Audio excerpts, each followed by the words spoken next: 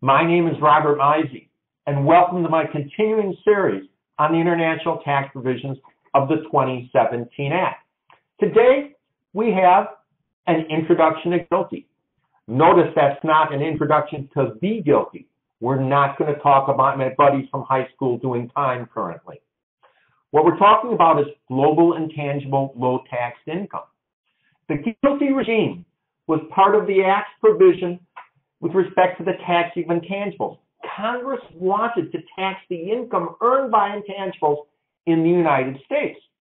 Now, unlike the laundry list of potential intangibles in Code Section 936, the Act takes the approach that any excess return, that is a return in excess of 10% of depreciable assets, is a return attributable to intangibles.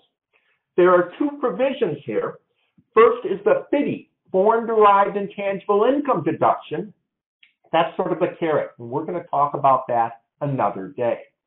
What we're going to focus on today is an introduction to GILTI, the Global Intangible Low-taxed income, which the Congress and the IRS sort of view as the stick. It's basically going to tax the earnings of a foreign subsidiary that are high earnings in the United States.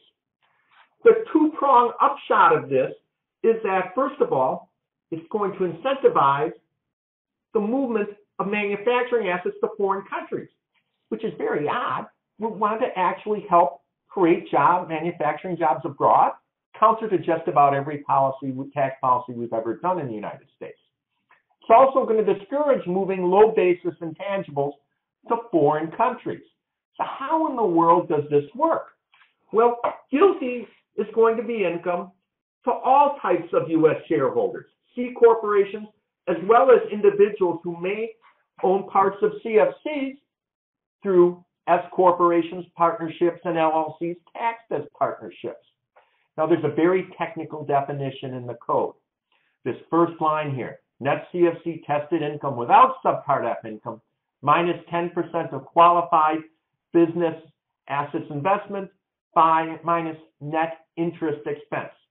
But the second line basically says what I think we need to know. It's the CFC's income less 10% of depreciable assets.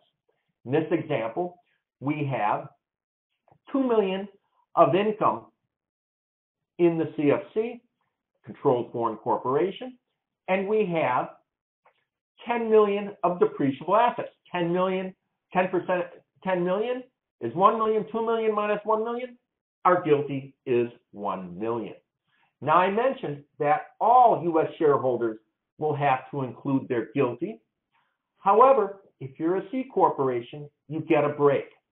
There's going to be a 50% deduction of the GILTI, and you're also going to get a deemed paid foreign tax credit.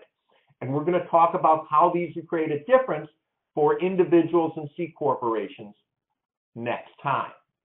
Well, I want to thank you for joining me. Look forward to seeing you in the future.